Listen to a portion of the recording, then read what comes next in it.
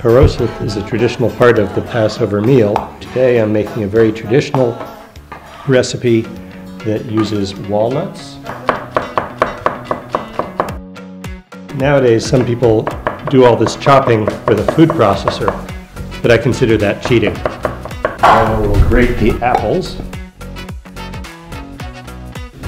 The Charoset recipe is usually a combination of something sweet and something bitter, and that way it reminds us of the bitter sweetness of the holiday, which remembers the time of slavery for the Jews in Egypt, and the sweetness that comes with liberation.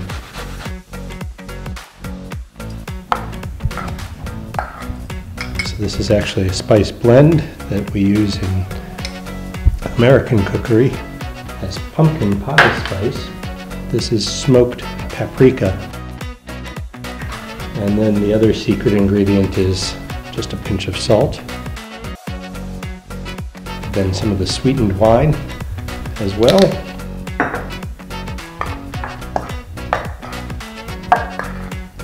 And a bit of sugar to further add to the sweetness.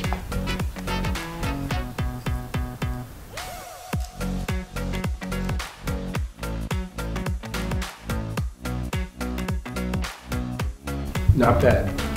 And I hope that wherever you are, that the vaccinations are coming to you soon, and that you will soon be able to join together with family and friends in celebration, if not of this holiday, then the next. Chag Pesach Sameach!